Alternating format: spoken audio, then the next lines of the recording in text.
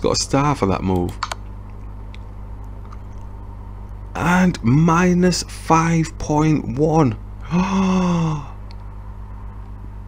Oh my gosh. That means I was dead meat. Minus 5.1. He was out and out winning.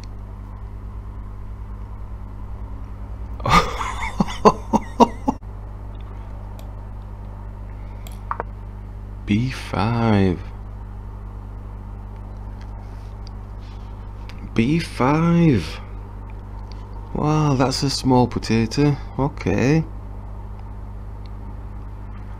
I suppose we would have just taken the pawn maybe, but yeah, then we lose the rook there, don't we? Oh, it would have been, we would have been tempo down and everything. Damn. I thought I needed to find out what that was. Okay, yeah, so he could have done quite a few things there. He let us in.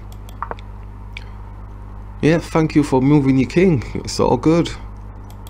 So now we can put the check on, win a better position on the board.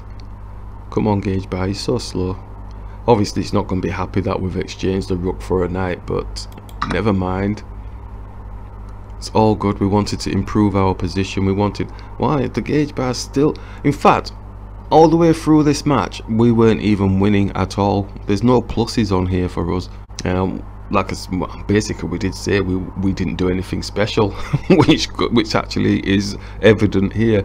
All we did was find appropriate position towards the end game. We did say that we were going to do all of this stuff here, and look at this. Gauge Bar is still not, it's still on his side. This is so weird. Oh my gosh, how did we win this game? Oh yeah, we know that's not a good move because it's easily defendable. Yeah, now it's on our side, but I know this for a fact, so that's fine. The other bits we were shuffling. He was giving us better position on the board, even though Gauge Bar showing it was the worst positions for us ever. And wow, oh, I'm really got my throat's going. So we grabbed.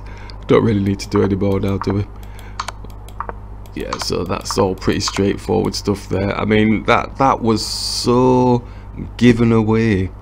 Yeah, all the way through that game he was winning, but the end game just really let them down.